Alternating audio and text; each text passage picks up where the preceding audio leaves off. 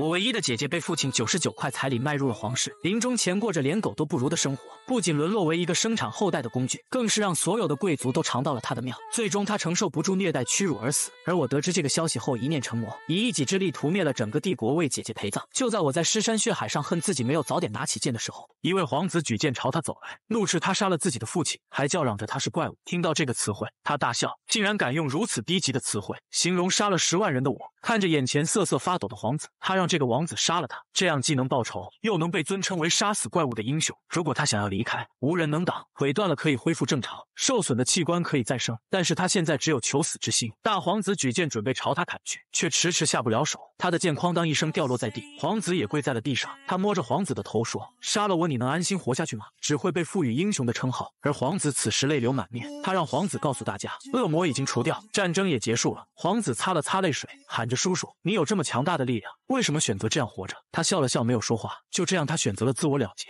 选择了追随他的所珍视之人离去。濒临死亡的时候，他的一生都在回溯，他想到那个对他态度差到怀疑自己是不是他亲生儿子的父亲，生他时难产去世只存在于肖像中的母亲，还有他那个以美貌闻名大陆的姐姐，还有一直折腾他的老二。在今天，那个称霸大陆的见鬼杰克就要这样死去了。他的一生颇为传奇，又颇为遗憾，心脏停止了跳动，可再次睁开眼睛，本该死去的他却回到了少年时代。或许是老天都害怕了这个魔王不敢收他，他不明白发生了什么，这不是黑魔法，也不是幻术，而是重生。既然他重活一世，那么所失去的一切都将要被他一一夺回，命运要由自己掌控。且看这一世他如何逆天改命。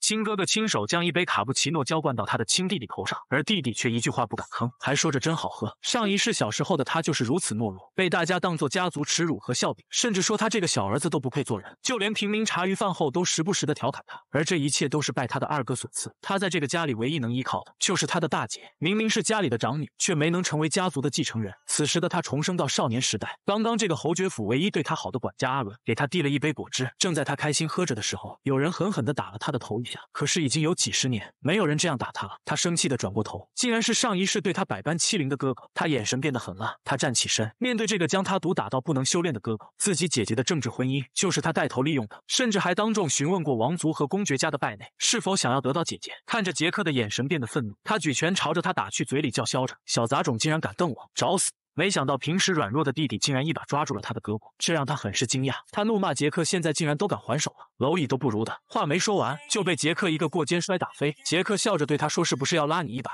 恼羞成怒的他准备使用斗气，嘴里骂骂咧咧。周围的骑士护卫怕得罪二少爷不敢去管，杰克没有觉得惊讶，只觉得可笑。就在这时候，管家阿伦挡在了他的面前，求着二少爷饶小少爷一次，可千万不要使用斗气，这样会出人命的。他的二哥怎么可能会拿他当回事，一把将他打倒在地。而杰克冷冷地看着这一切，他完全不担心阿伦，因为他隐瞒了很多事情。此时二皇子叫嚣着要把他和下人一起解决掉，杰克勾勾手指让他过来，还嘲讽他是用嘴打架的吗？这让二哥十分生气，浑身颤抖地拔出了宝剑。看着此举，他轻蔑地笑着，虽然他没接受过训练，也没有斗气，可是他有信心不会输。这低级的剑术也想砍人。近身后，杰克考虑要不要直接把他扔出去，不要让他认清楚现实。杰克一把将他的头按住，至少要让这家伙体验下曾经带给我1%的羞辱。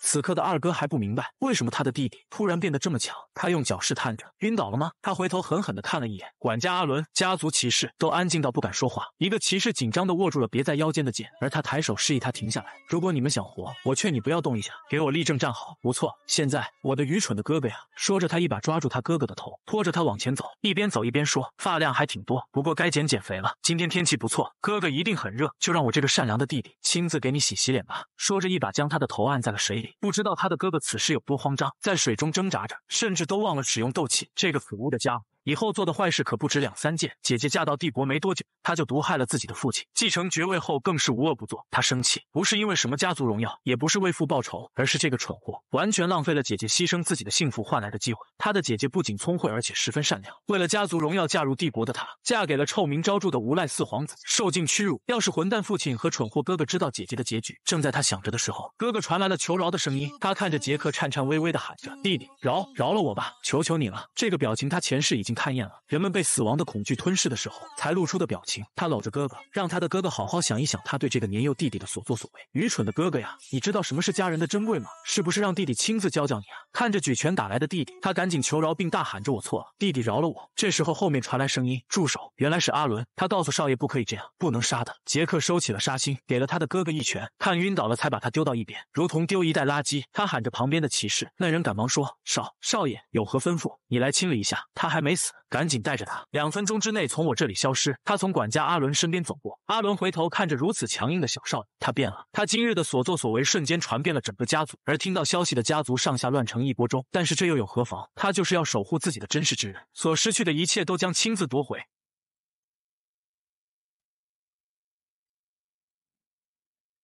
身为家族废材的小儿子，竟然暴打了身为家族继承人的哥哥，这让身为侯爵的父亲大为恼火。传我令，让老三过来。在他得知这个消息后，便开始换衣服准备出发。管家阿伦说要陪他一起去，他挥了挥手说不用，我一人可以搞定。管家无奈只能鞠躬致意，遵命少爷，请您一定平安归来。很快他来到了本家，周围的人对他议论纷纷，他已经很久没有被人这样藐视了。就当他准备推开父亲房间大门的时候，却被守卫拦下。他们难道没看到是三少爷来了吗？如果是过去的他，看到这样的眼神可能会立刻退缩，可是现在不一样了。只见杰克讪笑着说，你最好别用这种眼神看我，小心我给你直接挖出来。守卫还在疑惑他怎么这么说话的时候，被小少爷一脚踹得跪在原地。狗竟然都敢拦着主人不让进家了，是父亲让你这么做的吗？说完他扭头就走，估计父亲是想让他站在外面先好好反省。守卫忙问少爷你去哪？他回头告诉他，父亲如果有话对我说，就让他亲自见我吧，以后不要一点小事就对我呼来唤去，我很忙。看着他离去的背影，守卫觉得这个小少爷疯了。而他的父亲得知这个消息后，感叹他这个小儿子好像变了很多。此时的杰克坐在他的玫瑰庄园，他知道父亲今天一定会来。果不其然，没有多久，父亲便带着一众人来到了这里。他看着走到了眼前的父亲，心想上一世的我离家出走后，差点就死在了他的手里，甚至还为了权力将孩子甩给无赖，真是一个贪得无厌又没能力实现野心的人。这种人怎配做我父亲？他翘着二郎腿向父亲表示欢迎。父亲怒视着杰克，质问他为什么那么做，而他也不甘示弱，回答道就是简单的想揍他。咋了？二哥的母亲怒斥他竟敢对家主如此无礼，而杰克翘着二郎腿表示这是哪里来的狗在叫。父亲瞬间变得阴森可怖，斗气在他的权杖冒出，朝着杰克身上探去。他知道父亲这是想确认下他有没有修炼斗气，可他的体内根本没有这种东西。父亲很诧异他的小儿子没有斗气是怎么打败哥哥的，难道他有武术天赋？杰克慢悠悠地喝了一口果汁，没有否认也没有肯定。父亲让周围的人不要多话，对杰克说本来以为你是个废物，现在看来你还是有点用处的。而杰克站起身说难道是废物就不是您儿子了吗？看着如此桀骜不驯的儿子，父亲问他你如今这么做是不是想得到我的认可？杰克认真地告诉他如今他根本不在乎这些。父亲转身就走，说知道他的想法了。而杰克很诧异自己的父亲竟然没发脾气就走了。他朝着前面喊着对了，二哥母亲，你是不是太担心二哥，所以脸上皱纹深了呢？该注意保养了。这话让他火冒三丈，虽然他不是变态，看到他生气就莫名开心呢。于是他深鞠一躬，两位慢走，我就不送了，祝你们有个愉快的夜晚。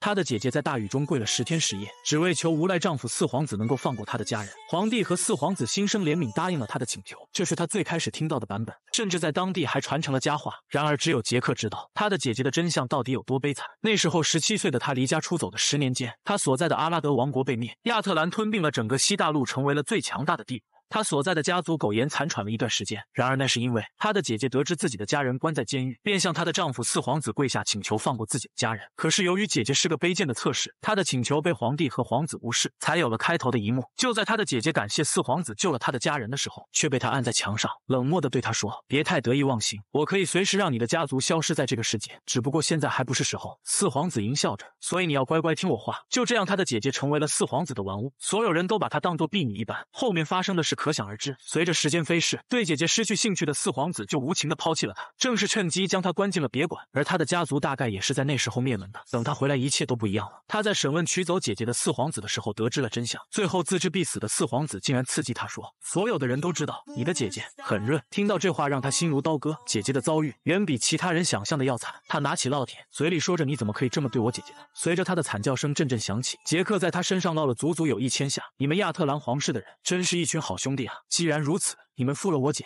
如今我姐已死，那便让整个帝国陪葬吧。所有以亚特兰为姓的存在，所有跟皇室有关系的人，全部都死在他的剑下。皇后、公主、三皇子夫人，还有四皇子夫人，凡是有关系的，统统都要死，不能留一丝他们存在这个世上的痕迹。这就是他入魔的原因。被人称作怪物的他，屠戮了整个帝国上下。就在他站在尸山血海上的时候，他恨自己没有早点变强，没有早些学剑，没有保护得了自己最真实之人。这个残忍的父亲竟然亲手将废材小儿子送进了监狱，每天让他刷100个马桶，甚至吃饭每天都只让他吃一顿牛粪拌饭。就因为他顶撞了侯爵父亲，还揍了他最疼爱的家族继承人哥哥。他的管家阿伦看到小少爷即将面临牢狱之灾，透露着莫名的悲伤。虽然他的样子很让人感动，但是杰克真的觉得太丢人了。被关在这里后，他在想他的父亲会怎么替他最疼爱的儿子解围。按照他们的剧本，他猜测家族的耻辱，杰克为了争夺爵位，学习了被严令禁止的黑魔法，而他的哥哥发现了堕入黑暗的弟弟，便上前阻止。可没想到杰克不听哥哥的话，还用黑魔法攻击了他。虽然哥哥被打得头破血流，但还是大方的原谅了他的弟弟。估计也只有侯爵和他的夫人才能想出这样恶心的剧本吧。现在他所需要的是时间和势力，能解决这些问题的地方就是学校。他要在学院里招兵买马，培养势力，争取更多的时间找回前世的力量。只要找回力量，就可以保护老师、姐姐还有阿伦了。说着他坐了起来，打了个响指，他的斗气展露了出来。这个世界的斗气等级划分一共有10段，1到3段被称为初学者，4到6段被称为专家，7到9段被称为大师，而10段则被人称为超凡。正好现在他被关在监狱里，可以避开人们视线修炼斗气。然而在此时，外面传来了哒哒的脚步声，他赶忙驱散了自己外放的斗气，并且钻进了被窝。这时脚步声在他的牢房门口停下，轻轻喊了一声杰克。听到声音的杰克猛地坐起身，这个声音只有在梦里才能见到，存在于他记忆深处的姐姐伊丽莎白。此时的他心疼地透过枷锁摸着他的脸，杰克，你没事吧？而他眼里已经满含泪水，如梦似幻般喊了一声姐姐。他眼前的姐姐还是那么美丽和善良，他庆幸自己能在现实而不是梦境见到姐姐。他再也压抑不住情绪，施展斗气击碎了挡在他身前的枷锁。他抱着姐姐含着泪水说，让他不要再为了家族委屈自己。姐姐轻轻拍着他的背，就像小时候那样，傻弟弟，等着姐姐想办法让你出去。姐姐走后的第2天，侍卫和他说，三少爷，你可以出去了。他准备要回自己的衣服和鞋子，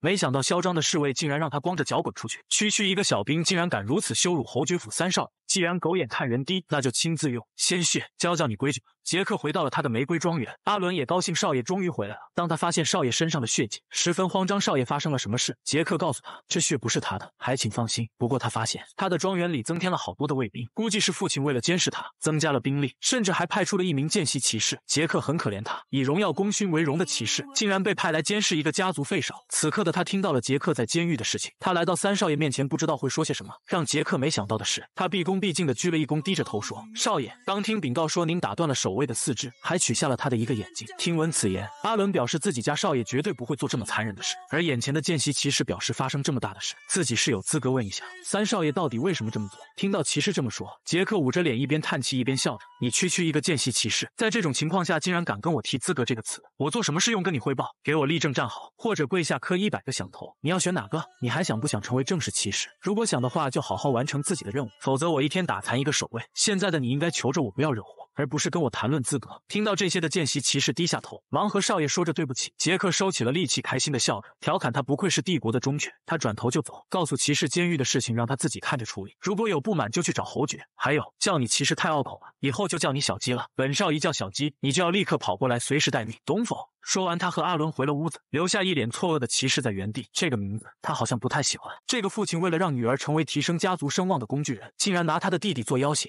只要不乖乖按他说的照做，立马就让杰克去黑煤矿挖煤。不过只要他听话，等弟弟成年后就对外宣布他的死亡，放他离开家族过普通人的生活。他为了弟弟的安危就这么答应了，否则只要他稍不顺从，他的怒火就会全部撒到杰克身上。出了父亲房间门的伊丽莎白无力地靠在门上，想着现在的弟弟好像变得不再怯懦了，可是这有什么用？我们是不可能逃脱命运的安排的。他暗下决心，无论怎样都一定要好好保护好自己的弟弟。然而此时的杰克对这些事情一无所知，刚刚出了牢狱的他正在大快朵颐，他不停地夸赞阿伦的手艺真的是太棒了。看着阿伦欲言又止的样子，杰克让他有什么话就说吧，不用藏着掖着。阿伦别过头，表示没有什么事情，就是少爷马上要开学，假期只剩下1个月了。杰克都忘了还有上学这回事。他就读于王国学院，凡是贵族子弟都要去这里接受教育，正常都要学习4年，规定的入学年龄是14岁。现在的杰克正是1年级，第1学期已经结束，正值暑假，这让重活一世的他很开心，为身为学生的身份感到高兴。他上一世的老师跟学校的关系很好，他可以不管其他，但是不能无视掉他的老师，更何况现在他需要的就是时间，学校是获得时间和积攒势力的好地方。而管家阿伦拜托少爷，到了哪里千万不要再惹祸。而杰克笑了，你放心，我肯定不会惹祸的，这不是还有好多天才开学吗？别想那么多了，你要不要和我一起吃？这么多东西我吃不完。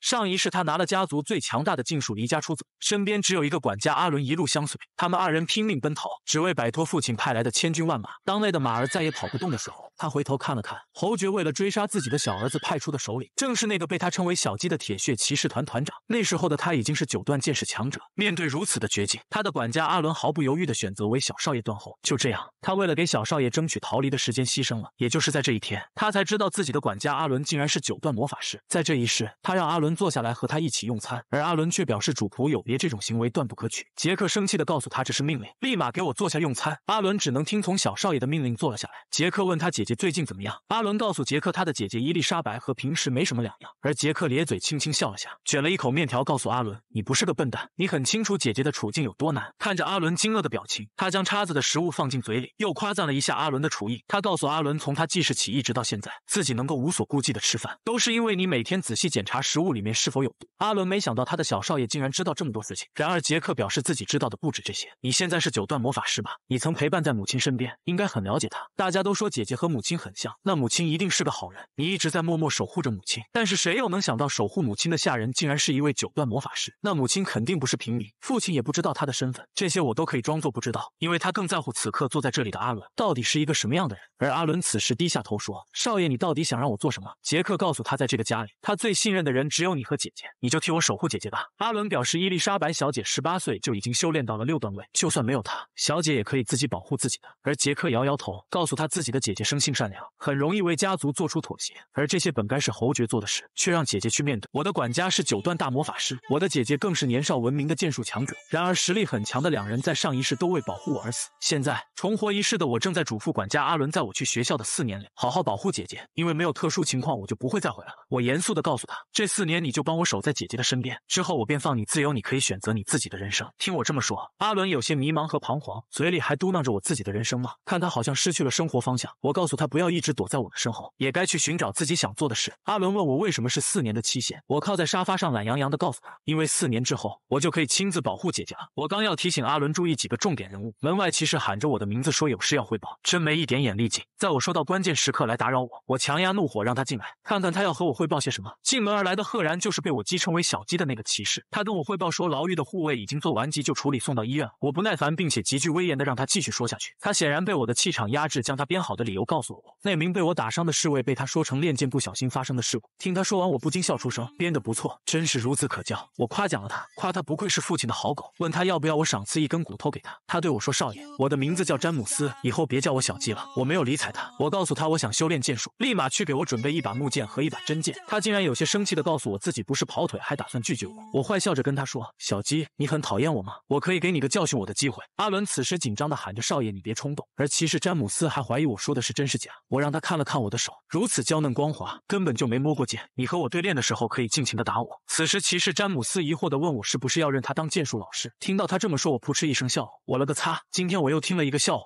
废话少说，快滚去拿剑。而管家阿伦却问我，少爷你行不行？刚刚那个男人可是4段的水平。我一边嚼着牛排一边告诉他，4段又如何？阿伦你是不是对我没信心？他有些担心地告诉我，怕我受伤，还不是怕我输，要不要和我打个赌，就赌我能不能赢？阿伦仔细斟酌了一下和我说，少爷，我觉得不该赌输赢，而是应该赌你会被打多少下。我听到后又笑了起来，好你的阿伦，这个赌约有趣，快告诉我，我们拿什么做赌注吧？阿伦一本正经地跟我说，少爷你真的要和他对练，你们根本不是一个级别的。听到这话，我眼神有些戏谑地和阿伦说，如果我在和小鸡对练的过程中被他击中一下，我就算赢，怎么样？赌注就是输了的人要实现赢了的人一个愿望。阿伦没说一句话，好像在静静地听着我装叉。少爷，你想让我做什么事直接下命令就好了，我只不过是一个下人。听着阿伦这么说，我更是想捉弄他一下。这个阿伦真的太有意思了。我伸出叉子朝着他说，我和你说过了，在这个侯爵府，我只信任我姐姐还有你。管家阿伦听到这话，得到认可的阿伦心里很是开心，嘴上却跟我说用叉子指着人可是一个很不礼貌的行为。而我此时邪笑着很认真地告诉阿伦，我只会真心请求自己信任的人，而不是命令。所以阿伦，姐姐就拜托你了。此时的阿伦满眼都是感动的光芒，他看着小少爷，小年纪说话竟然句句说到他的心坎里。看着面露微笑的我，他呼了一口气，少爷都这样说了，我只能答应你了。而在此时敲门声传来，正是小鸡骑士来了。他跪在我的面前跟我说：“少爷，刚才我的言行太失礼了，我为刚才的话道歉。少爷需要陪练，我非常乐意效劳。”我看着跪在地上的小鸡，我明白，虽然大多数人都和牢狱里的那个守卫一样，当面无视我，但是他们是侮辱我，而他如果直接动手，还是怕有后顾之忧的。我伸出手告诉他，要不我们去一个没人地方怎么样？看着他疑惑的眼神，我将手指戳在他的脑门上问他，难道你是怕输给我吗？而此时的小鸡感觉受到了羞辱，满脸怒意的看着我。没错，我要的就是这种眼神。他无奈的和我说不怕。我问他，你是不是觉得自己必能赢我？他没有说话，不过看他的表情我就知道没关系，他这么想也很正常。也罢，阿伦，你来找一个没有人的地方，不要让小鸡当众丢脸。阿伦很快带我们来到了一处荒芜的地下室，我没想到府里竟然还有这样空旷的地方。我急不可耐地跟小鸡说，我们先从木剑开始吧。小鸡有些不屑地将剑给我，我握紧了手中的剑，准备好了战斗姿态。小鸡夸我说，三少爷，你握剑的姿势很熟练。听到这些我不禁笑起来，我心想，熟练？哈哈哈，我前世杀过的人和一种族堆起来，我站在上面能与天并肩。我拿着剑冲了过去，并且朝他喊道，小鸡，即使是木剑你也要全力以赴。看着我的进攻，小鸡不慌不乱地抵挡着我的攻势，啪的一声，我的剑弹开。小鸡此时看着我被击退，心里暗想，果然是个菜鸟，竟然用这种方式直面4段的剑术专家。为了避免三少爷输了找麻烦，还是吓唬吓唬他吧。正在他想的时候，我剑已经抵在了他的喉咙处。战斗结束，你输了，小鸡。小鸡难以置信地看着眼前的一幕，而在管家阿伦的眼里，他本以为他的小少爷会被眼前的骑士一招打败，对练也会很快的结束。然而没想到的是，眼前的小少爷竟然如此的从容不迫，一招一式间不但很熟练，而且攻击十分的凌厉。阿伦明白，小少爷的手里如果是一把真剑的话，那个见习骑士将必死无疑。他不明白从未修习过剑术，甚至连剑都没碰过的小少爷，为什么现在如此之强？难道这就是所谓的天才吗？就算是天才也到达不了这样的程度吧。而我此时打趣的跟詹姆斯说，小鸡，你今年也就25岁吧，什么时候开始修炼的斗气？小鸡支支吾吾地告诉我，他今年23岁，是从18岁开始修炼的斗气。我忍不住夸了夸他，你花了5年的时间就到达了4段，虽然入门晚，但是这个速度也很不错。于是我决定好好的探查一下他的潜力。小鸡的潜力还不错，如果好好修炼的话，他可以到达7段位甚至8段位，真是可笑，如此的人才竟然被上级命令来看守一个孩子。我扔掉了木剑，拿起一把真剑，我笑着对小鸡说，我现在对你有点满意了，现在我们用真剑来对决吧。而小鸡还担心的和我说，三少爷，用真剑你可是会受伤的。听到他这么说，让我很是无语，哈哈哈，我了个擦！小鸡，你还没看清楚局势吗？我给你个忠告，自信是好事，自负可就不对了。你觉得刚刚我赢你只不过是偶然和侥幸吧，所以我才叫你小鸡。这次我先让你出招，你若能在我手下走3招，便算你赢。此时的小鸡面对我的挑衅，再次怒不可遏，持着木剑猛地朝我攻来，而我此时也迎了上去。没想到小鸡这么容易被激怒，怪不得还是实习骑士。刹那间，我和他的剑碰在一起，我不过轻轻一击，就将小鸡的剑打落在地。我的剑再次抵在了他的脖子上，我比着胜利的姿势告诉他，小鸡，你今天可是已经死了2次了。而他不可思议地问我到底是怎么做到的。我收回了抵在他脖子上的剑，并且告诉他，怎么做到的跟你说了也不懂，这可是高级技术。小鸡，服不服气？不服我们再比一场吗？而他显然是不服气，怒气冲冲地跑去，也拿了一把真剑。而在此时的我朝着阿伦做了个鬼脸，阿伦，打赌可是我赢了。管家阿伦叹了一口气和我说，知道了。我问他，姐姐就拜托你了，能做到吗？阿伦朝着我深鞠一躬，并且以自己的生命起誓，愿意为此付出一切代价。此时小鸡也拿了一把真剑跟我说，这次他绝对不会和刚才一样了。而我此时举起了我的剑，来了个起手式。我坏笑着和小鸡说，有意思有意思，你使用斗气吧，小鸡，因为我也会用斗气与你一战。小鸡表示没有问题，少爷尽管放马过来。而我此时举剑聚气朝着他劈了下去，小鸡再次横刀挡下了我这斗气一击。他不明白为什么，虽然接下了我这一击，但是却化解不了三少爷的攻势，他只感觉好凌厉，好霸道。半晌后，他再也坚持不住，他的剑离开了他的手，踉跄着朝后倒去。而我此时踏在他的身上，小鸡，我还没出力你就倒下了，这么快就结束了吗？而小鸡却难以置信地问我，三少爷，您真的没有修习过剑术吗？为什么拥有这么强大的力量？是啊，眼前的小鸡被我打倒，确实会对他的世界观产生颠覆。其实很简单，通常人们会把斗气均匀遍布全身，以此来提高实力，而我不同，我只把斗气集中在一个部位。我举剑问他，小鸡，你一定要成为正式骑士吗？他不明白为什么三少爷这么问他，除了成为正式骑士，他还能做什么呢？我此时慢悠悠地告诉他，能做什么？你可以当只听从我命令的猎犬，我保证这会比你成为正式骑士的生活更加精彩，跟着我吧，小鸡。他惊恐地问我，如果给你当狗，我有什么好处？我听到他这么说，忍不住叹了一口气，并且告诉他，连做什么都不问问，就想着得到什么吗？不过没关系，当我的忠犬可以让你得到力量和权力，只要你想要的，我都可以给你。听我这么说，小鸡问我到底需要他做些什么。我严肃地盯着小鸡，并告诉他，替我肃清所有妨碍我的人，还有保护我的安全。我的话让小鸡和阿伦都大吃一惊。小鸡躺在地上疑惑地问我，少爷，你想让我杀谁？我将踩在他身上的脚抬起，并告诉他，去把我的哥哥杀了去，我只给你24个小时的时间。小鸡，我希望你做出对的选择。结束了对练后，管家阿伦给我疏落起了筋骨，他问我：“少爷，你真的相信那个见习骑士吗？如果让侯爵夫人知道了，事情可就不好办了。”我听到阿伦跟我这么说，忍不住笑出了声。阿伦，我才不信这个见习骑士。侯爵夫人那个女人也不足为惧，虽然她很想除掉我，但现在是不会对我下手的。她的宝贝儿子可是现在都害怕水了，更何况侯爵想以我为筹码来控制姐姐，就算是他想对我不利，你觉得侯爵会放任不管吗？说到这里，我冷笑一声，更何况这世间谁能杀得了我？就算是妖精领主、神龙领主、兽人王，这些逆天的存在都对我束手无策。想到侯爵夫人要对我不利，好笑好笑，区区一个泼妇又能奈我何？等阿伦给我捏完，我站起身，自信地告诉他：“阿伦，除非我自己想死，否则谁也杀不了我。”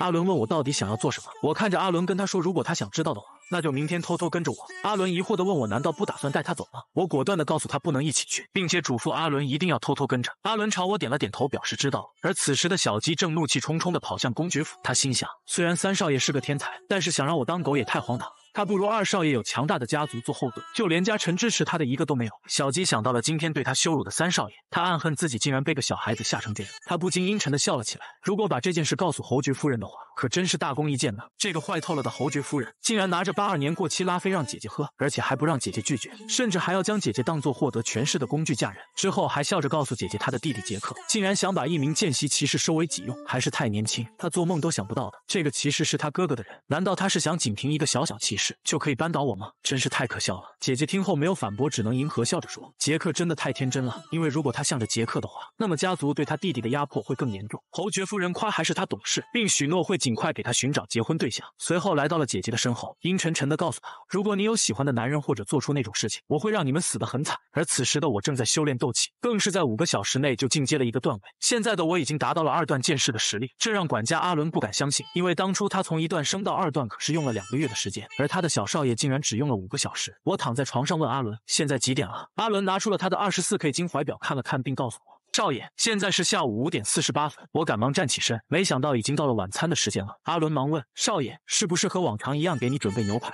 而我摇了摇头，表示不必了，我要去侯爵府一趟。现在侯爵府的人们应该已经开始吃晚餐了吧？阿伦，你不要拦我，我只是给他们打个招呼，毕竟我要离开家一段时间。此时侯爵府的众人正在用餐，餐桌上鸦雀无声。就在这时候，我哐当一声将门踹，并且大喊着：“吃个饭为什么死气沉沉的？要亡国了吗？”这让姐姐大吃一惊，父亲也为他的无礼很是生气。而我大咧咧地和他们说：“我乃堂堂侯爵府尊贵的三少爷，这里不会没我的位置吧？”一家人就该和和气气地坐下来吃饭。我坐了下来，抄起一个鸡腿就放在嘴里，大口地咀嚼着。不错不错，味道很好，要是奥尔良的就更好了。但是和阿伦做的比起来可是差多了。我的行为让对面的二哥和侯爵夫人很是不悦，我没有理会他们要吃人的目光，拍拍肚子表示自己吃饱了。正当我舔手指上的鸡油时，父亲叫着我的名字：“杰克，你是有话说才来这里的吧？”听到父亲的话，我冷笑了一声，并玩味地告诉他：“说实话，我确实有话要说，要不我怎么会来这种死气沉沉的地方呢？您说对吗，父亲？”父亲听到后训斥我怎么敢如此无礼的，而我反问他为什么搞这么严肃。一家人吃饭一定要开心，一定要笑。姐姐看到剑拔弩张的我们，赶忙要拉着我出去说，而我抬手拦住了她，并且告诉她：“姐姐，你先安静一点。”然后我盯着我的侯爵父亲蔑视着说：“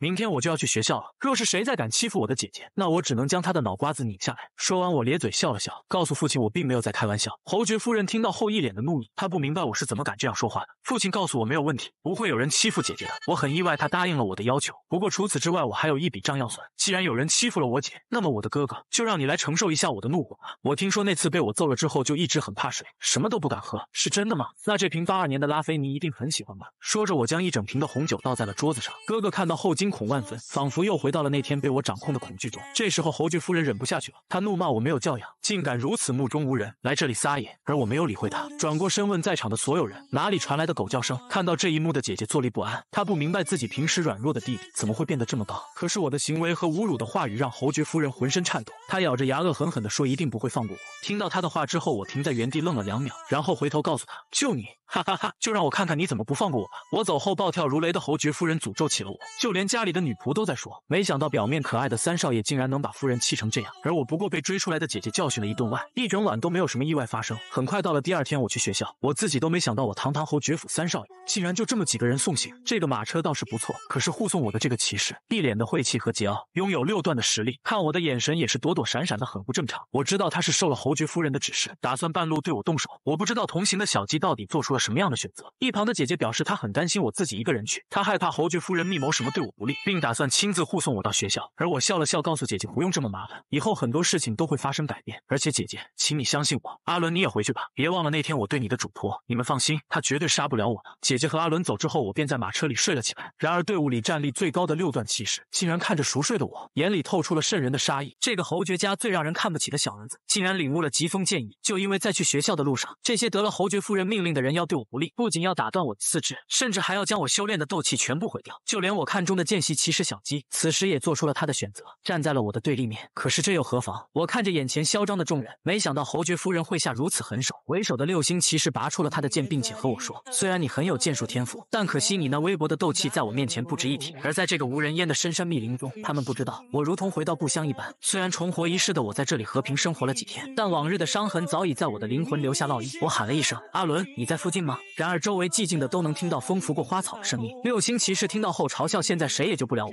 我没理会他，淡淡的说道，我是剑鬼，我曾蛰伏深山10年，在那里我遇到了老师，学了很多东西。老师死了之后，我便下山，可是物是人非，整个世界都发生了变化。众人听到后以为我是被下魔怔了，这个三少爷在胡言乱语些什么？下一秒我拔出了我的剑，并且眼神凌厉地告诉他们，有一件事我一直耿耿于怀，那就是我姐姐的遭遇。她聪明伶俐，才华横溢，可善良的她却没有得到一个好下场。我拔出剑后展现出的磅礴剑气让所有人都惊呆了，我的声音仿佛响彻整个天地。你不是说我所谓的天赋和剑术不值一提吗？那现在就让你们见识一下吧，什么才是剑道。我跳起来朝着他们释放一记疾风斩，刚才嘲笑我的人表情瞬间变得严肃，他们明白，如果此事不立刻解决掉我的话，死的人就是他们自己。而我在空中举剑聚气斩击的时候，眼里没有一丝情感，因为他们是我复仇路上的第一批祭品，去给我前世的姐姐陪葬吧。我挥剑朝着他们斩去。骑士小鸡直到前一秒还没有后悔自己的选择，毕竟选择有靠山的2少爷看起来怎么也比一无所有的3少爷强。他以为做的是正确的决定，而现在让他没想到的是，快斩到他面前的3少爷如同索命的死神一般，这个一直被人当作弱智的3少爷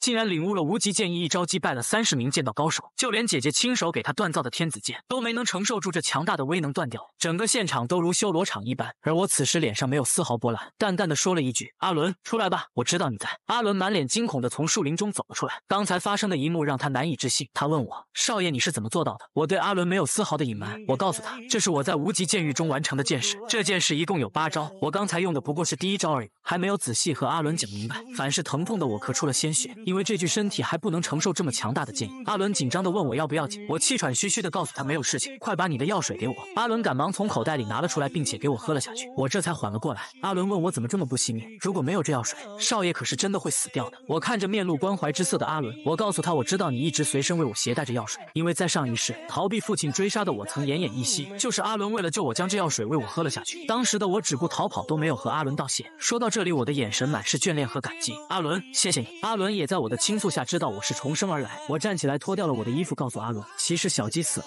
我将脚踩在他的头上。原本我是打算好好培养他，然后为我做事，可惜他没有做出正确的选择。我转头看着没有说话一脸淡定的阿伦，我很疑惑阿伦听到我重生的事情后为什么没有一丝惊讶。我问他难道不好奇吗？然后凑到他耳边问他想不想知道未来发生了什么。看着一脸坏笑的我，阿伦却表示自己没有兴趣，因为他觉得自己不管去哪里都不至于会死于非命。可当他从我口中得知他的结局后，顿时变得有些泄气。说完我上马车准备休息一会儿，因为刚才的战斗消耗了太多的体力。阿伦此时看着我创造的炼狱，他不能相信一直和善可欺的3少爷竟然一击就打败了30个人，准确的说是只用了1击。随后他惊讶地发现所有人的伤都被贯穿了胸口，但并不是剑伤。少爷是怎么做到的呢？他看向了已经进入酣睡状态的我，忍不住想着，少爷，前世的你到底经历了些什么，度过了怎样的一生呢？这个被人称作窝囊废的侯爵府3少爷竟然从百草园一路砍到了3位数，就连姐姐用百炼金铁给他锻造的天子剑都卷刃了。消耗了太多体力的我刚休息了2个小时，就被阿伦大声的叫醒。我的起床气很大，我问阿伦有什么事情，原来他是担心我的身体。虽然我服用了药水，但阿伦还是不放心。我告诉阿伦不用担心，现在除了疼别的都没有什么大碍。阿伦听到后不再过问，便拿出了一个袋子让我看，里面是骑士们的东西，一共5瓶上等药水和几十枚金币。我看到后感慨，不愧是侯爵府的走狗，好东西竟然这么多。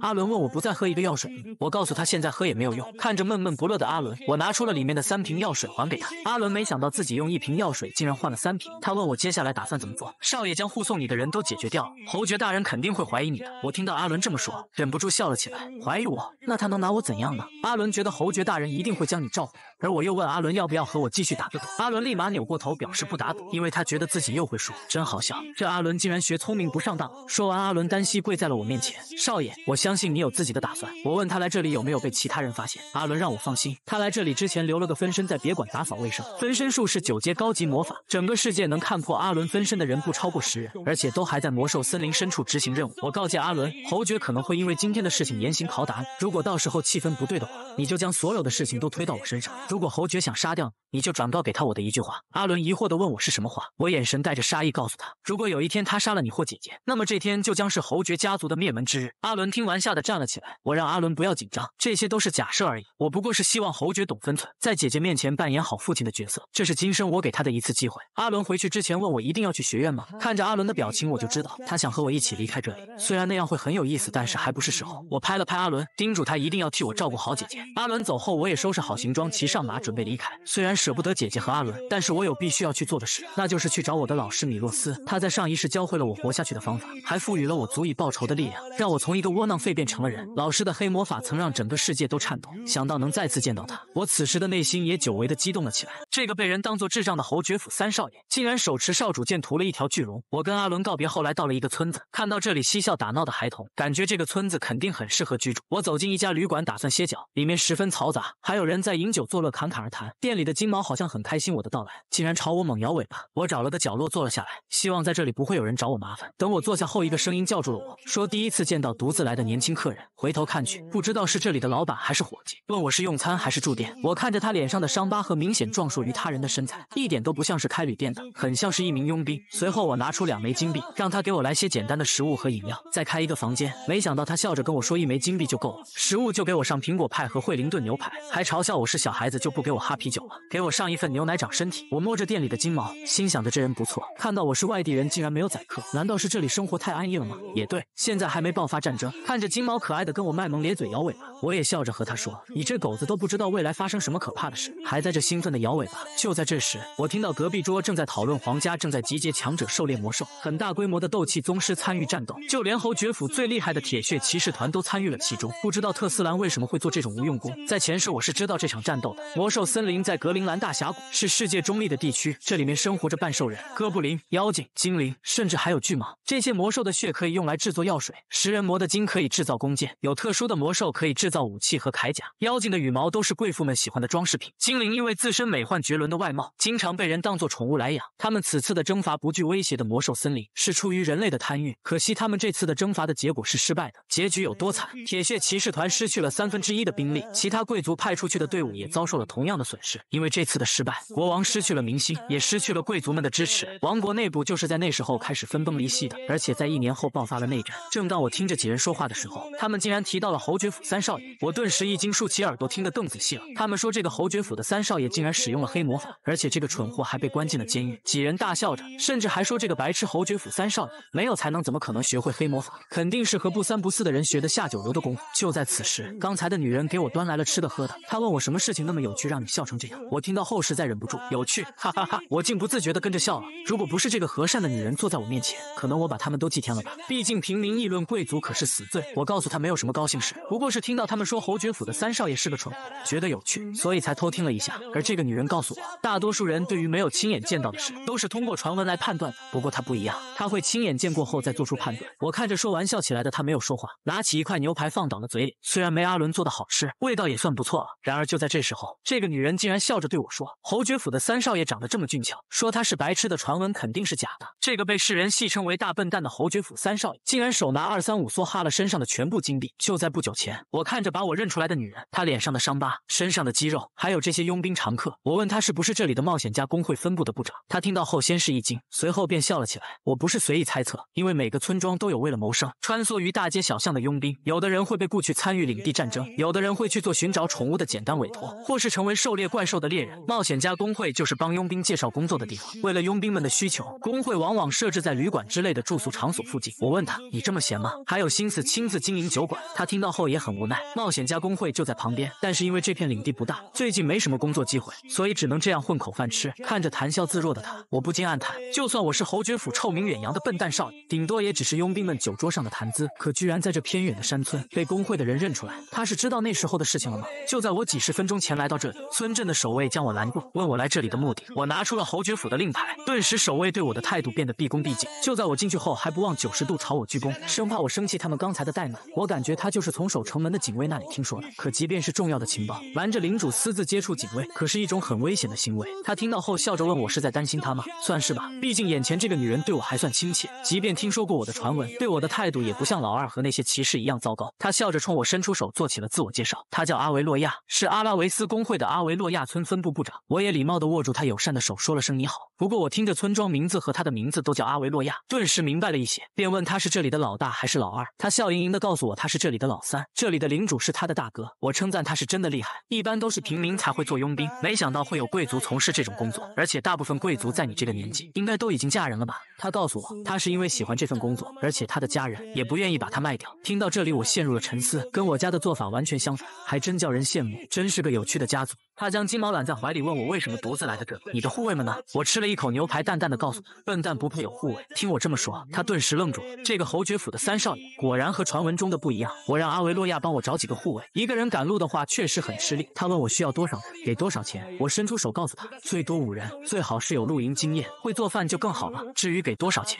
我会预付每人2枚金币，到了之后再付3枚金币。阿维洛亚听到后两眼放光，三少爷真大方，毕竟他们保护商人每个人最多拿30个银币。我掏出3枚金币给了阿维洛亚，让他准备下需要的东西，马车和马匹如果有的话就买上。阿维洛亚接过金币，笑着说我出手真是阔绰，随后给了我房间的钥匙让我好好休息，其他的事情都包在他身上。这个分部长是个这么有趣的女人，她办事肯定很靠谱，而且那些苍蝇应该很难飞进这个村子。我来到房间，躺在了床上，瞬间疲惫感涌来，在这个房间酣睡了起来。我就是个超级大傻逼，金毛把我舔醒，是我给自己设置的闹钟。昨天我还做了个梦，梦里我还是前世那个废物，这是我和老师第一次相遇。他笑我软弱，告诉我善良不是罪，无能才是。杰克，你想改变自己吗？阿维洛亚此时没有敲门，直接进来告诉我已经给我准备好路上要用的东西。等我带着行李走出门，他告诉我已经为我打点好了一切，而且还给我准备了高级马车，还挑选了几位护送经验丰富的老手。我看着眼前让我多多指教的几人，不正是昨天诋毁过我的那些人吗？此时一名中年男子来到我的面前，伸出手跟我说他是护送我去岩石山的火野佣兵团团长约翰道。我听到这个名字觉得不可思议，因为这个名字的含义是指身份不明的尸体，他竟然会用这个名字。虽然知道这是假名字，我还是礼貌地握住了他的手，并且跟他说你的名字真有趣。他告诉我从这里到岩石山的路程不算近，中途除了几个可以歇脚的小村庄外，就没有可以住宿的地方了，所以要露营2次。这其中有2个人以前做过厨师，而且还有着丰富的露营经验。我听他说半天都快困了，问他说这么多的意思是不是我什么都不用做？他咧嘴笑了笑跟我说是的，那就立马出发吧，箱子我都举累了。临走前，我回头看向阿维洛亚，我感谢他帮我介绍了一群有意思的佣兵。阿维洛亚让我不用谢，这些人真的是老手。可我知道这个队长可不是一个普通的佣兵，虽然我的身体素质不如前世，可眼力和直觉还在。阿伦是9段魔法师，是因为他隐瞒了自己的身份和实力，所以不能以此为例。不过眼前的这位佣兵团长实力可是8段，难道他也隐瞒了自己的实力吗？我笑着跟阿维洛亚告别，并表示很快就能再见面，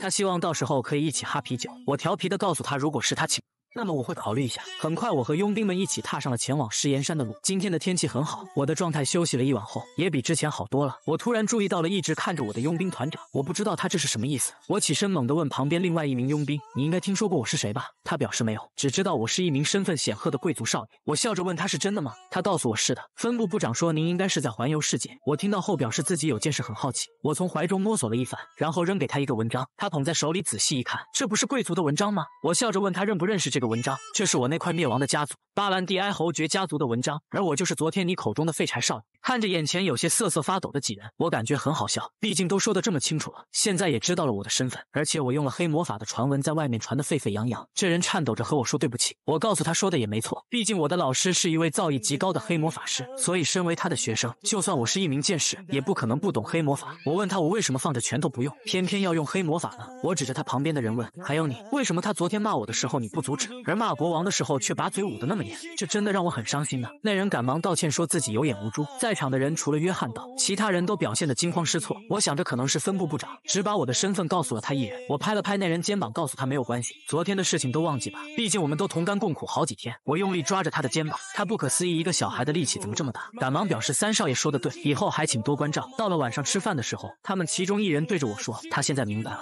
传闻的确不可信。我很疑惑地问他这话是什么意思，他告诉我，我和普通的贵族不一样，他们一般都娇生惯养，从来不干活的，而你竟然亲自洗碗，真是太让人匪夷夷所思了。其他人也对这人的话表示赞同。没想到我这一小小的举动，就让这些人对我刮目相看，而我只不过觉得他们做的丰盛的菜肴、牛肉馅饼和布丁烤肠，看起来真的是太好吃了，我都想雇他做我的私厨，直到我吃的肚子滚圆，才满足的长舒一口气。虽然这样想有点对不起阿伦，我告诉众人，我洗碗是为了感谢他们做了如此美味的晚餐，毕竟我也算是一个美食家。解释完后，我问他今晚谁站岗，他告诉我他们会抽签决定，问我是不是也想参与其中。我将嘴嘟了起来，表示自己只是一个小孩子，要早点睡觉才能长高。晚上太过无聊，我和这些佣兵们聊起了天。我问他们知不知道这个世界上有几条神龙，众人十分疑惑。神龙这种存在，相传在数百年前被传说中的建国王全部消灭了。这位伟大的建国王曾与他的2个助手消灭了曾经统治西大陆的所有神龙，并建立了特斯兰帝国。随着时间推移，变成了现在的特斯兰王国，甚至成为了图尔坎帝国的附属国。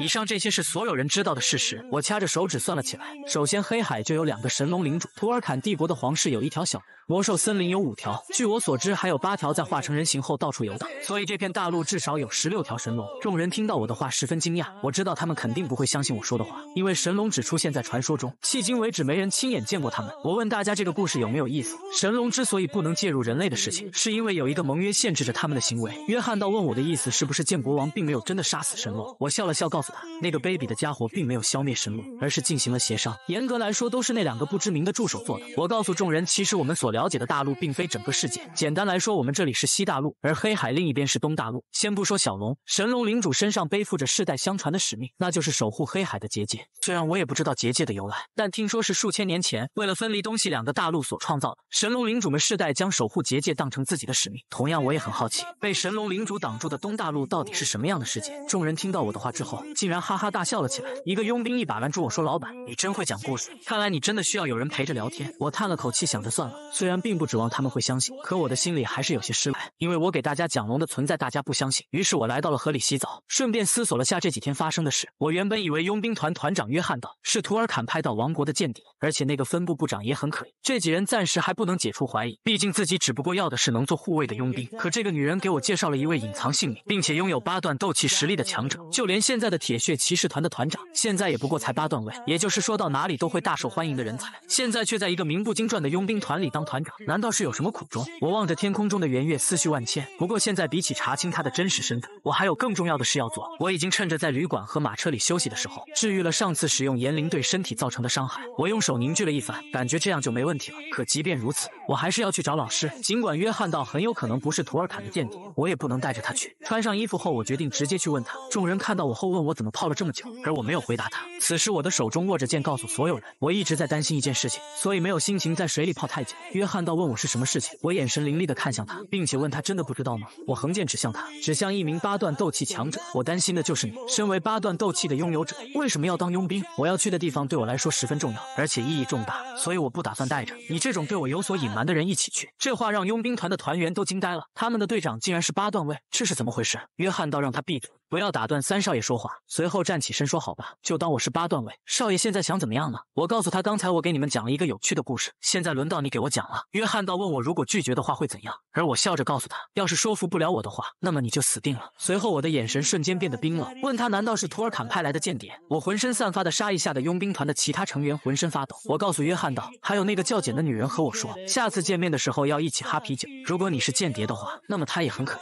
这让约翰道一瞬间眉头直皱，问我为什么突然提起简。我觉得他很蠢，都这么说了还不懂，问他难道不好奇那女人最后入口的东西是不是啤酒呢？说完后我露出了天真无邪的笑，问他怎么样，事情变得有趣了吧？看着眼前犹犹豫豫惊慌失措的约翰道，我都这样说了，他还是没有发动斗气，也不知道是在警戒还是在犹豫，不过还算他识相。我现在控制不好力道，所以搞不好下手会很重，因为在他使用斗气的一瞬间我就会出剑。我笑着问他到底是想活还是想死，这么简单的问题我就给你1分钟的时间，希望你能做出明智的选择。此时约翰道想起了那天在简的旅馆，简告诉他这个几乎被侯爵家抛弃的3少爷和传闻中的不一样，而且从3少爷的眼神中感觉到他似乎隐藏了很多事情，正好他托我帮忙找护卫，所以打探一下这个神秘的3少爷，说不定那孩子能改变我们的人生。约翰道此时想着这个3少爷确实不一样，无论是谁看到那样的眼睛都不会相信他是惨遭家族抛弃的蠢货。他看着眼前一脸单纯无邪的3少爷，就有不好的预感，就好像自己是站在狮子面前的草食动物一样。所有直觉都告诉他，这个三少爷他很危险。这个被人当作麻瓜的侯爵家小儿子，竟然只用了10分钟就学会了阿尔法突袭，甚至还持剑威胁8段的剑术宗师说出自己的真实身份。而8段强者约翰道不明白，这个少年到底是怎么看出自己是8段位的呢？难道是简告诉的他吗？随后约翰道摇了摇头，表示不可能。他相信简就算是说了，也会提前告诉他。可看着眼前的少年拿剑指着他，他疑惑地问道：如果自己真的是8段位，那少爷你有足够杀掉我的实力吗？可他看到我的眼睛，不明白为什么一个孩子的眼神怎么会有这么重的杀气。这少年真的只是一个孩子，自己到底应该是实话实说，还是应该继续隐瞒呢？如果要说的话，又该如何说起呢？这种窒息的感觉让他想起了多年佣兵生涯面临过的无数次抉择。随后他闭上双眼思索了一番，自己的运气向来不错，这次也决定相信自己的直觉。而我也在此时喊着时间到了，既然你不愿意说，那我只能动手了。刚聚集起斗气的我听到了约翰道开口便停了下来，他问我明白简现在的处境吗？我放下了手中的剑，示意他继续说下去。原来事情是这样的，约翰道给我讲述了一位贵族小姐和平民的爱情故事，内容并不长，情节也很普通。他在斗气达到7段的时候与19岁的简相遇，并彼此一见钟情，直至今日他们依旧很相爱。我听到后才明白过来，怪不得这个女人到现在都没结婚。虽然他们2个人的身份地位悬殊，可约翰道是8段斗气持有者，应该在特斯兰很风光才对，而且相貌不凡，却选择做了佣兵，难道是闯祸了吗？不过看那女人的性格，应该是她的家族本身对权力不太感兴趣。我问约翰道，就因为此，他才成为了这个小地方的冒险家工会的分部部长，而你在他的手下当佣兵，那你们接近我也是因为有利可图吗？看着约翰道说着确实如此，我不知道该不该相信他。不过这种故事倒也能随口编出来。我使用瞳力望向约翰道，并且问他记不记得刚刚给他们讲的神龙的故事。图尔坎帝国为什么饲养小神龙？宗师是指那些拥有10段位的人，可即便那些宗师也不知道，这个世界的深处还存在着更高的段位，那就是不使用斗气，而是使用灵魂之力的怪物超越者。众人听我所言都露出了惊讶的表情。我又告诉他们，再过2年，守护图尔坎帝国皇室的骑士海因斯，他会突破宗师的界限，成为大陆上最强的剑士。他将重新延续超越者们被遗忘的历史。不过可笑的是，这家伙并不是凭借自己的力量成为超越者，他的身体里换了一半神龙的骨骼和血液。因为这一疯狂的行为，他变成了非人非龙的怪物。约翰道不明白我说的这些和现在的情况有什么关系。我告诉他，图尔坎帝国为了确认别的国家是否有神龙，派遣出了无数间谍收集情报。我看着约翰道听到后觉得我在说书的样子不像是假的，便消除了对他的疑虑，并且让他以后记得结婚时候给我发邀请函。可正当我与他擦肩而过的时候，一缕杀气被我察觉，我没有丝毫迟疑，拔出佩剑，并且朝着约翰道刺了过去。而此时8段强者约翰道的剑还没有拔出来，我告诉他，是我先怀疑你的，所以留你一命。不过这是最后一次，如果再让我感受到杀气，不只是你，我会把这里所有人都干掉。此时惊慌的团员赶忙劝我们把剑放下，好好谈一谈。我无奈叹了口气，好不容易有所缓和的关系，现在又变僵了。不过这也没办法，因为我们本来就是雇佣关系。不过佣兵团的人不明白，身为8段高手的团长，完全有实力成为叱咤风云的人物，为什么却做起了卑微的佣兵讨生活？不过想想团长救过自己的性命，又一起生活了这么多年，他也明白团长或许有不得已的苦衷，甚至还憧憬起了以后他的佣兵团能够成为数1数2的团体佣兵团，而他们的团长会成为世界上的佣兵王。只有约翰道心里知道，佣兵王岂是区8段位的自己能够当的？就连宗师段位的佣兵至少都有4位。紧接着他们不再聊这个话题，准备继续听我给他们扯故事。我也在此时耐心地给他们讲起了23年前的一件事。有一个头脑简单四肢发达的家伙和妖精领主竟然是不可描述的那种关系。众人听到后表示从没有听说过，立马引起了兴趣，准备开始吃瓜。我想想也对，毕竟这2个种族是互相对立的关系，而且还经常发动战争。这2个种族被称为魔兽森林的双煞，也可以说是森林守护者。就是如此对立的2个种族，他们的首领竟然谈起了恋爱。原本2个种族在森林是和睦相处的状态，甚至森林霸主黑霞成为半兽人领主的初期，也依旧相处得很和平。约翰道和他的队员迫不及待地问我后面出了什么问题，我忍不住坏笑了起来，让他们不要着急。原因就是所有人都知道了黑霞和妖精领主的关系，无论是人类还是妖精还是兽人，虽然是不同的种族，但是基本的欲望都是一样的，对于权力都有着相同的执念。由于他们种族双方都有部分势力不满他们的领主，便以双方的关系为借口私下结盟，从而谋划赶走各自的领主。可最终他们的野心没有实现。时至今日，2个种族的领主依然没有改变，不过他们放弃了爱情，选择壮大各自的种族。约翰道听到后觉得今天这个故事还算有意思，但不知道这个故事到底是真是假。不过有一些事情他是知晓的，在几年前，半兽人和妖精的关系确实不像现在这样剑拔弩张，而且从10年前开始，这2个领主就有了双煞的称号。妖精偷学了只有半兽人才会的战斗技巧，而半兽人偷学了妖精的精灵术。森林里数量最多的2个种族偷学了彼此的秘籍，2个种族因此开始对立，也同时成为了代表森林的种族。我此时用力地踩了踩约翰道的鞋子，并且忠告他，如果以后被半兽人或者妖精抓到的话，可以把这故事讲给他们听，可能这样会让你们多活一个故事的时间。约翰道不知道是真是假，表示如果真有那么一天的话，肯定会这样做的。说完后，约翰道觉得我肚子饿了，便亲自递上一盘点心让我吃。看着我大快朵颐的样子，他自豪地告诉我这可是他今天自己亲自做的。然而在此时，让我不知道的是，护送我的所有士兵都死在了山里的消息已经传到了父亲的耳朵里，而且根据搜查结果可以确定，士兵们死于高级魔法，这让父亲很头疼。因为此时铁血骑士团被派去了魔兽森林，现在还发生了这种事，他思索起了这件事的主谋是国王还是公爵呢？于是他立马下达了彻查此事的命令，顺便问了问手下他的小儿子一直没有消息，难道还活着吗？手下告诉他，并没有发现3少爷的尸体，也许是逃跑了。他觉得杰克如果没死的话，那么就是唯一的目击人，必须立马找到他。等手下离开后，父亲此时想着他那最废物的小儿子，没想到还有点用处。这个被人当作垃圾的侯爵府3少爷，竟然仅用1分钟学会了轻功踢云纵，这都是因为今天他有一个重要的事情，那就是去深山里找前世自己的老师。就在半小时前，佣兵护送我到了岩石山，我也给了他们厚厚的1袋金币作为报酬。约翰道接过后只感觉沉甸甸的，至少有5斤。果不其然，打开后金灿灿的1袋子金币，赶忙跟我说，少爷您给的太多了。而我表示无所谓，这不过是我一个鸡蛋灌饼的钱，多给他们的就当是给你们的小费，而且之前还怀疑你，就当是对你的补偿。这一路上多亏了你们的陪伴，要不然本少爷会无聊死的。就这样，我笑着和这些可爱的佣兵们说了后会有期，可没想到他们竟然站在原地没有动弹，一群大老爷们竟然依依不舍了起来。随后约翰道对我说，少爷，有些话其实不该给您说，可还是想告诉你。我疑惑地问他是什么话，约翰道不再犹豫，告诉我佣兵这个职业并没有想象中的那么糟糕，虽然不了解少爷您所有的事情，但我觉得自己还是知道一些的。您是被人当作废物的侯爵府3少爷，没有任何人支持您，而且我见过很多您这样的不受宠的贵族少爷，他们的下场一般都不会好。我听到后打量了一下他身后的那些佣兵，问约翰道难道是想让我当佣兵？而此时约翰道扶住了我的肩膀，让我不要开玩笑。少爷，我刚刚说了，佣兵并没有那么糟糕，只要不接危险的任务，既可以环游世界，又可以过上安逸的生活。除了佣兵，没有任何职业能做到这一点。而我此时问约翰道，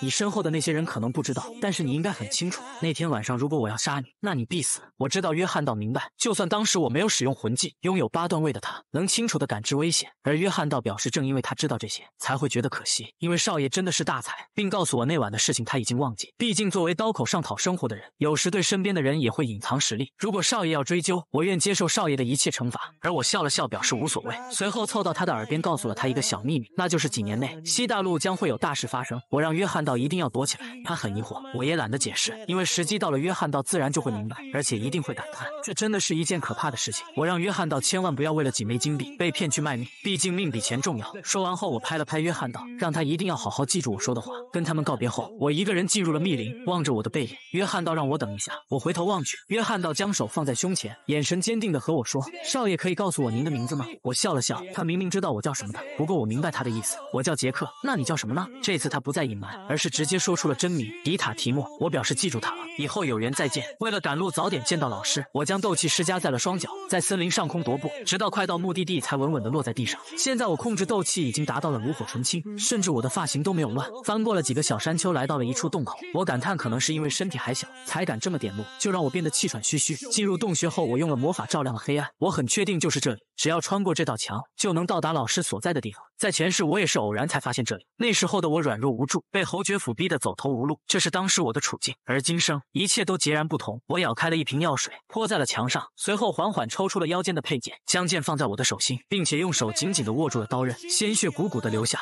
在前世的时候，走投无路的我在这个山洞躲了起来，本想了却此生，可软弱的我没有下定决心，血与泪掉落在了地上，就因为这样成为了契机。他们融合后竟然让石门轰然倒塌，也就是在这里我见到了改变我一生的女人。而今生我携着前世记忆再次找到了这里，一剑击碎了这块石门。随着逐渐的深入，不知道为什么我竟然感到一些紧张，不过也不奇怪，就算是在前世，也和老师10年没见了，不知道又走了多少路。终于找到了前世的老师，和上一世一样，他依旧被锁链束缚着，而且体貌也异于常人。就在这时，我缓缓开口喊了一声老师。我突然的出现，他没有丝毫的惊慌，一言不发的瞪了我30秒钟。我也想起了前世他对我的教导，这个世界不管是人还是神龙或是半兽人，都终有一死，可眼前我的老师竟然活了有400年，他的肉身和灵魂已经分离，使用魔法将两者维系在了一起。可老师的权宜之计终究是失效了。从遇到我之后，老师又活了10年。今生我再次遇到了老师，我也清楚的知道他的寿命只剩下13年。随后我再次听到老师的声音，他目光清冷的问我为什么喊他老师。我再也克制不住自己的想念，声音都变得哽咽。他不知道我究竟是谁，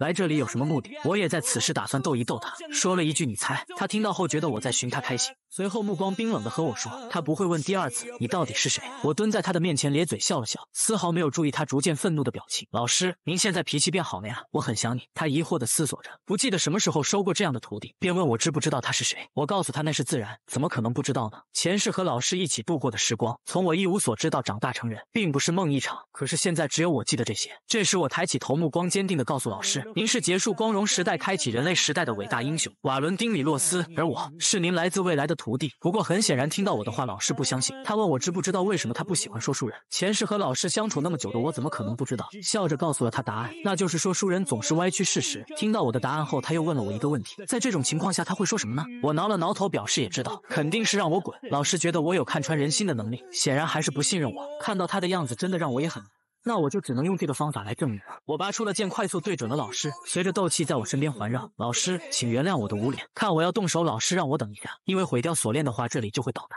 而我表示当然知道，就因为是这样，所以才更要毁掉这里。说完，我立马持剑朝着老师奔去。把老师困在这里的人是被大家称为英雄的特斯兰，他曾答应老师总有一天会回来，可这个卑鄙小人再也没有回来。就这样50年过去了，苦苦等待了数十年的老师这才明白自己已经被抛弃了。但如今我携带前世记忆再次归来，绝对不让再让老师受到枷锁的束缚。我挥剑朝着锁链斩去，老师对我的实力也感到震惊，眼前这个莫名其妙的少年真的能做到吗？只听唰的一声，我从他的身边掠过，伴随着锁链破碎的声音。老师不敢相信，用龙骨做的锁链竟然真的被斩断了。就在老师即将掉下来的时候，我充满魂力的手已经准备接过他，同时也喊了一声老师小心。随后我将老师抱在怀里，告诉他自己是和特斯兰那家伙不同的，我不会言而无信，而是用行动证明自己。可老师此时来不及感动，告诉我现在洞顶要塌了。我让老师抓紧我，现在我要带他出去。看着他掉落下来的颗颗岩石，我的眼神中没有丝毫惊慌，而是充满了坚定。随后我将剑缓缓举起，随着我念起剑诀，磅礴凌冽的剑气充斥着整个剑身，这是我剑招的最强防御招数。剑气形成的罡气让岩石进不了我们的身，同时这也是老师教我的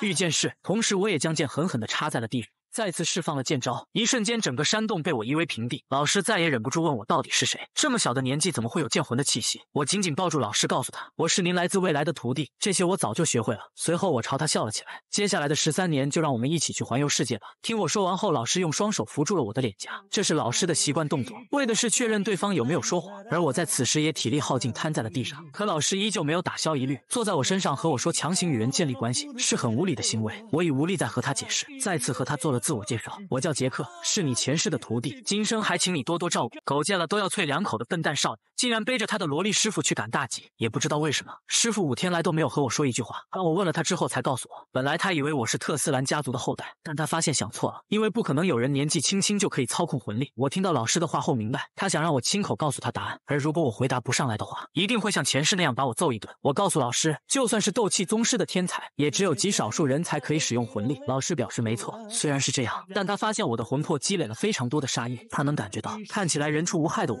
手上沾染的血比他还要多。老师问我有没有想过众生这种事情为什么会发生在我的身上，我这才了解到原来师傅这几天在想这些。随后上一世的一幕幕闪过我的脑海，用一己之力灭了一国的100万大军，不过为何重生我也不明白。我告诉老师这不是我想重生的，说不定是有人给了我这个机会，或许这个人有其他的目的，可现在为什么要想那么多呢？活好当下，如果真的有目的的话，那幕后主使总有一天会来找我，毕竟现在对于我来说，能和老师在一起才是最重要的。老师听到后一脸无语，夸我真会说话，并且问我接下来打算怎么做。我逗了逗大黄狗，表示自己要先找个能为我卖命的人，毕竟这是必须要做的事情。因为之前与那些家族的守护骑士的战斗，还有5天前带走老师的那晚，使用魂力带给我的反噬让我痛苦不堪。我甚至瞒着老师喝了2瓶高级药水，即便如此还是难受了快5天。现在的我身体十分虚弱，因此需要值得信任的左膀右臂来保护我。就当我打算带着老师去重新买一把剑的时候，在街上的拐角处撞撞上了一个女孩，看着眼前捂着头说对不起有急事的少女，我刚想把她扶起来的时候，却发现刚说了要找一个能为自己卖命的人，就发现了一个很不一般的存在。于是我立马拿出了钱袋子，问他愿不愿意做我的同伴。看着他一脸懵逼的样子，我诱惑他，只要他答应，这袋子里的钱都可以给他。他接过袋子，感觉至少有5斤，于是赶忙表示自己不能收下这么多钱。而我笑着问他觉得多少钱合适，他思索了半天，告诉我1个银币就可以了。等我将银币递给他之后，他赶忙将他的花送给了我，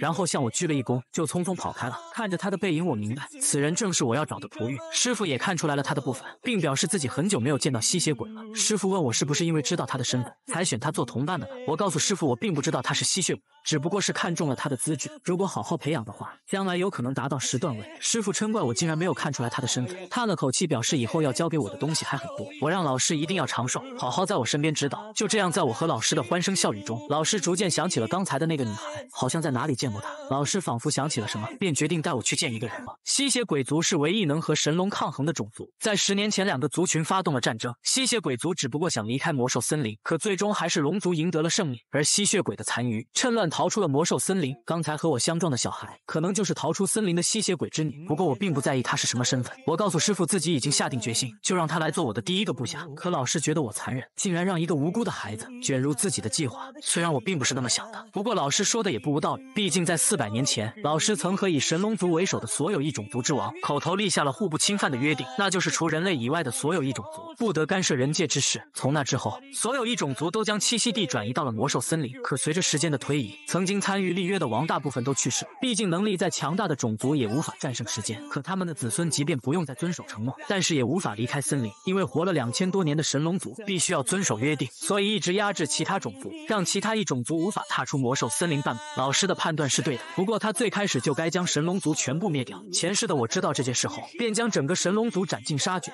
此时的我笑着看着老师，并且握住了他的手，让他不必自责，不管怎样我都是他的徒弟，会帮他处理好一切。老师表示就按我说的办，同时提醒了我绝不要把自己的穴位给他。我不明白老师这是什么意思，毕竟他还是一个孩子，孩子要多吃营养丰富的东西。此时走在人群中的吸血鬼女孩心里还在想着今天遇到的奇怪的人怎么这样和他说话呢，而且还让自己当他的同伴。好久没人这样温柔的和自己说话了。家里的妈妈喝下这半兽人的血后应该就能打起精神，她也想起之前母亲的叮嘱，绝对不能喝人类的血，准确来说除了叔叔给的血之外，任何血都不能喝。等他回到家里的时候，躺在床上的母亲告诉他家里来客人了，这让他不可思议，是谁敢来吸血鬼的家里做客？就在此时，我出现在了他家的窗户，笑着问他怎么这么久才回来。他看到我很吃惊，为啥我会在他的家里呢？就在此时，老师缓缓地说道，坐起来，让我好好看看你的脸。躺在床上的人缓缓坐起身，是一个很美的女子。老师端详了她的容貌后说了一句，好久不见了，不过你怎么变成这副样子了？吸血鬼族圣洁的真祖薇薇安罗亚兰，可薇薇安似乎不认识他了，以为师傅是吸血鬼猎人。可当师傅说出他的名字瓦罗丁米洛斯，就是他把吸血鬼族赶进了魔兽森林。薇薇安听到后竟然激动的猛烈的咳了起来，他不明白为什么传奇的人物竟然变成了人偶。师傅告诉他自己中了诅咒，1个月中只有1晚才能变成正常人类。不过他让薇薇安先回答他的问题，为什么吸血鬼的真祖不在魔兽森林，而是跑到了人类的家园生活，而且看起来他好久没有吸血了。薇薇安表示像师傅这样的大人物拥有地位与强悍的实力，不过他已经不怨恨师傅将自己的族群赶入森林，如果不是师傅的话，说不定吸血鬼族早就被人类赶尽杀绝了。随后他告诉了师傅来龙去脉，魔兽森林里有5个暴君，以及在背后控制他们的2个领主。吸血鬼为了摆脱他们的控制，曾计划逃出森林。在自己美丽的女儿小时候，神龙发现了妄图逃跑的他们，结果没想到神龙因为看他可怜，竟然大发慈悲饶了他一命，并且让他们在村子里只靠喝牛和猪的血生活，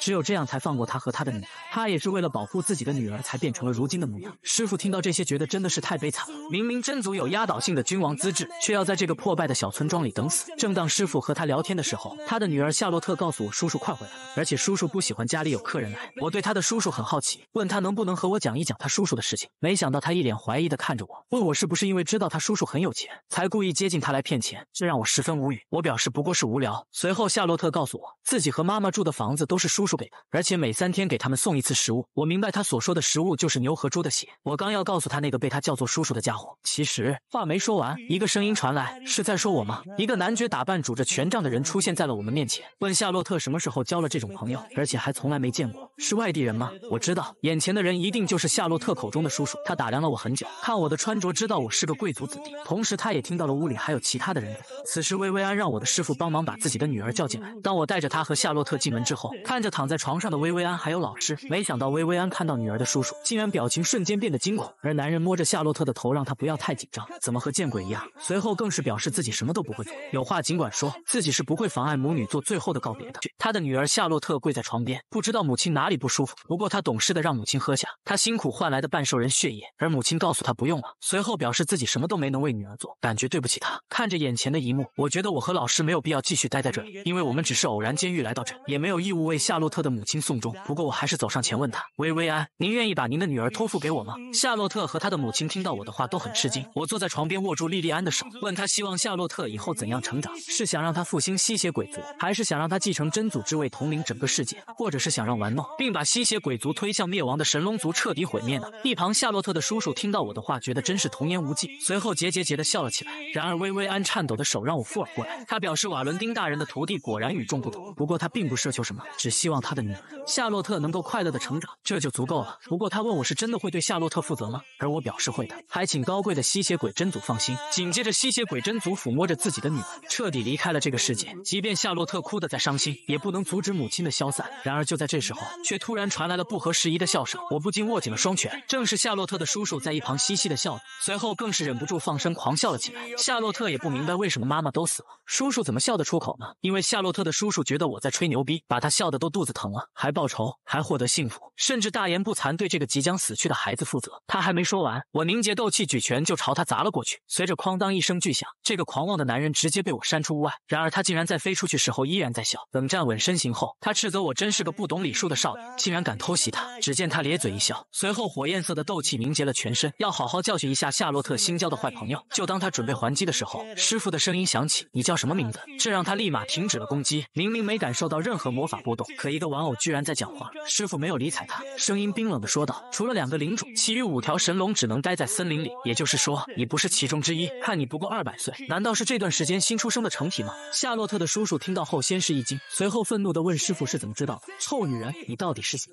我没想到这人竟敢这样当着我的面侮辱我的师傅。就当我要教训他的时候，师傅拦住了我，并且让我把他放到地上，然后对着男人做了自我介绍，我叫瓦罗丁·里洛斯，是一名魔法师。听到这个名字的龙族瞬间倒退了2步，他听过老师的威名，是那个永世不灭的巫师，曾经站在世界之巅，无人能撼动的存在。看着眼前的男人一脸的不信，师傅对着他说出了2位神龙领主的名字，只有龙族和真正与他们平起平坐的人才能知晓神龙领主的名讳。男人这才相信师傅并没有说谎，不过他并没有把师傅当一回事，表示自己可是至高无上的火龙，他叫巴洛图，没想到能在这里见识到大人物。不过他现在要先把他玩具的女儿解决掉。师傅听到让他不要乱来，马上回他该回的地方。可小神龙听到后完全没当回事，问师傅难道忘记了约定吗？他们高高在上的龙族只不过是怜悯卑微的人类和其他异种族，才大发慈悲和师傅约定的。而如今一个小小的布偶竟然敢命令伟大的神龙，可师傅告诉他说错了，最后一次大发慈悲的并不是神龙，而是师傅他自己。当初在森林立下约定的时候，之所以将种族分开，是因为龙族的傲慢导致了从前的种族之战，可没想到如今依旧本性难移，还是那么自以为是。巴洛不愿再听下去，打断了老师的话，并且祭出了自己的言灵，还骂师傅是一个老太婆。就在此时，我开口了，我问他这个四脚蛇在这放什么屁，给我的师傅好好说话，否则给你鳞都刮下来。巴洛瞬间暴怒，一个小孩子也敢顶撞龙族的威严，不撕碎的话简直对不起自己的身份。我轻松躲过了他撕向我的利爪，紧接着我俯下身就是一脚，狠狠地踹在了他的下巴上。巴洛图瞬间飞出5米远，随后半跪在地上喘着粗气。正当他想着我怎么有这么大的力气的时候，我已经走到他的面前，用脚抬起了他的头，并且告诉他以后见到我老师说话的时候必须跪着说，听明白了吗？巴洛图没想到一个卑微的人类竟敢对尊贵的神龙说这样的话，看着他不服气的表情，我让他别太自以为是，趁没宰掉他之前乖乖认怂，还能留条狗命。巴洛图忍不下去了，抓起我的脚将我狠狠地丢了出去，让我别以为有瓦罗丁撑腰就可以这样肆无忌惮。看到我被丢了出去，师傅的表情没有一丝情感的波动，也没有说一句话，因为他了解我的实力。很快我的身影从尘埃中出现，我拍了拍身上的灰尘，如果被我的9星魔法师管家阿伦看到话，估计又要麻烦的拿出10套礼服让我选换哪一件。我转头问身边的夏洛特，现在应该看清自己叔叔的真面目了吧？他口中的叔叔其实就是一个不折不扣的垃圾。知道真相的夏洛特忍不住啜泣了起来，而我一把将他扶起，让他好好记住这家伙的丑恶嘴脸，就是这个人害了你的父亲和族人，甚至还将你的母亲当作玩物。虽然答应他的母亲要对他负责，我往返拔出了腰间的佩剑，转头告诉他更重要的是他自己的选择。现在我要证明给他看，要对他负责的人到底有着什么样的力量。于是我拔出剑朝着巴洛图斩去，可当我与他交手了一招之后，巴洛图竟然笑了起来，因为他听我说话这么大的口气，还以为我的斗气段位有多高，可如今发现也不过如此。他嘲讽的话还没说完，却惊讶地发现自己的那一头长发竟然在此时被整落。我笑盈盈地告诉他，不喜欢你披头散发的样子，本少爷亲自给你理理，现在的样子看起来顺眼多了。这让巴洛图瞬间暴怒，竟然敢三番两次地戏弄伟大的神龙族，必须要将眼前的小子斩杀。随后他凝聚起了言灵，对着我释放了龙族的秘技斩断，而我此时没有丝毫惊慌，一脸的淡定，直接一剑轻描淡写地抵挡住了他的秘技攻击，这让巴洛图大吃一惊，不敢相信，就连我的老师也没想到我能破解神龙的魔法。而我没有给他喘息的机会，直接跳了起来，一把抓住他的头，随后狠狠地按在地上，问他以后还敢不敢和我师父那样说话。此时躺在地上的巴洛图依然是一副不可思议的表情。我戏谑地告诉他，你的父亲是魔兽森林的卢卡，对不对？他此时更惊讶了，这可是龙族的秘辛，怎么可能有人知道自己父亲的名字？他的父亲是管理魔神森林的5条神龙之一，我之所以知道，是因为我在前世亲手砍下了他的头颅。不过我当时并没有见过他的儿子，我猜测以这家伙的德行，不是死于非命，就是躲在某个偏僻的村子。我没有告诉他这些，责怪他怎么和他的父亲一个臭德行。他忍不住问我到底是谁，而我摆手告诉他，我不过是被你称为臭婆娘的瓦伦丁大人做下的第一个也是最后一个徒弟。看着他疑惑地问我，到底是怎么破解了他的言灵？人类怎么可能做到？我听到后忍不住偷笑出声，你这种垃圾也配当大陆最强的生物神龙吗？随后我用剑抵在他的脑门上警告他，现在给你5秒的时间，立马跪在我师父面前磕100个头，给他道歉，听明白了吗？没想到巴洛图还敢问自己如果不答应会怎么样。我告诉他，那下场只有一个字，那就是死，我会亲手斩下你的狗头。就在我倒数计时的时候，巴洛图竟然一跃而起，打算开溜，张开翅膀头也不回的飞离。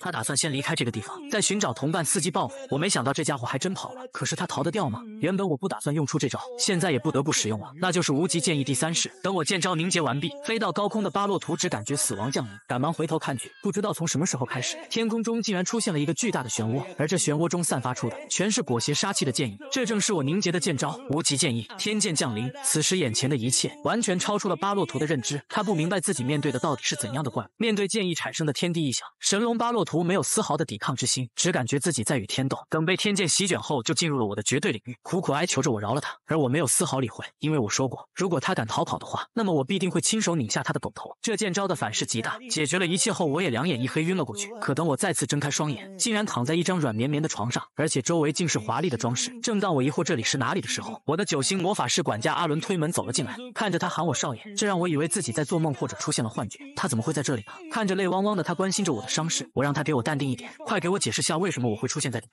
还有我问阿伦有没有看到一个女孩和玩偶，从阿伦口中得知夏洛特到这里洗完澡换好衣服后，就在隔壁房间睡下了。阿伦发现他的时候，虽然不知道发生了什么，但是小女孩看起来十分的无助和疲惫。随后阿伦将手指向了正在沙发休息的师傅，告诉我玩偶在这里，他们2人安然无恙，我就放心了。我调皮的和老师说了声早上好，而他没好气的斥责我现在可是晚上，这把阿伦吓了一大跳，这个玩偶竟然会说话。看着师傅此时没好气的表情，我知道他肯定是在担心我的伤势，而且阿伦也告诉我，这个玩偶一动不动在那里坐了整整3天，这让我更加确信了老师对我的关心。我赶忙告诉阿伦，以后再仔细和他解释，我让他一定要牢记，他口中的人偶是我的恩师，以后说话要尊敬一点。阿伦听到后不再多言，并表示对我的命令表示绝对服从。随后我让阿伦告诉我，在我昏迷后到底发生了什么。原来他和侍卫在路上发现了那些被我斩杀的守护骑士，这件事很快传到了侯爵府，因此派人去调查到底发生了什么事情，顺便追查我的行踪。经过一路上的探寻，在阿维洛亚领地打听到了我的消息，随后便赶去了我可能出现的村庄。等他们发现我的时候，我已经被剑招反噬昏迷了过去，因为伤势过于严重，他们赶忙将我送到了神殿治疗，足足喝了3瓶高级药水才算缓过来。听到这些我才明白，不过我很疑惑，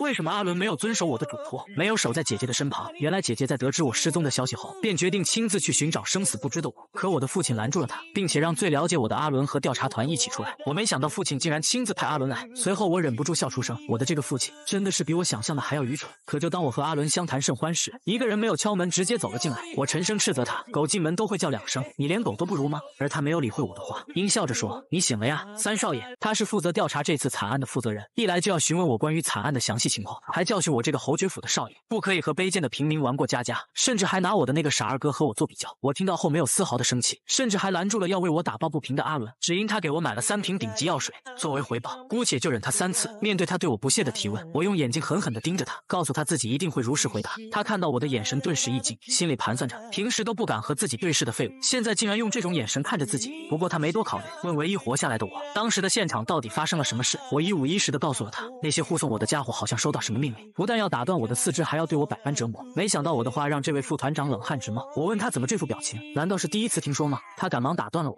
不要多说废话，让我继续回答他的问题。我攥拳又忍了一次他对我的不敬，随后告诉了他接下来发生的事情。他们当中最强的那人还要挑断我的手脚筋，扬言在去学院的4天里会不停地折磨我、治疗我。为首叫莱森的6星骑士更是要毁掉我的斗气，让我沦为一个不能修炼的废物。此时阿伦察觉到了不妙，难道他的小少爷要说实话？我表示没错，我把他们全都干掉了。铁血骑士团的副团长一脸的不可置信。我缓缓站起身，问这个副团长是不是聋了？我把他们全都杀了。副团长此时根本不相信我能做到，凶手怎么可能是蠢货3少爷呢？他恼怒地表示我在骗他，让我老实交代实情，否则他不会轻易饶了我。阿伦看他情绪激动，赶忙上前拉住他，让他消消气，毕竟这是侯爵府的3少爷，要客气一点。可没想到这个副团长竟然一把推倒了阿伦，还斥责他这个下人弄脏了他的衣服。看到这一幕，我整个灵魂都快炸裂开来，敢这样对待阿伦？随后我结结实实的一拳打在了副团长的脸上，直接扇出去3米，直到顶在了墙上。竟然一而再再而三的挑战我的耐心，都已经绕过你3次不死了。阿伦责怪我为什么要这样做，毕竟身体还没有恢复好。我也在打完这一拳后累得倒在了地上。我告诉他自己没有事情，那个副团长应该是7段的强者。我转头看向阿伦，厌不厌倦伪装成弱鸡被人看不起的生物？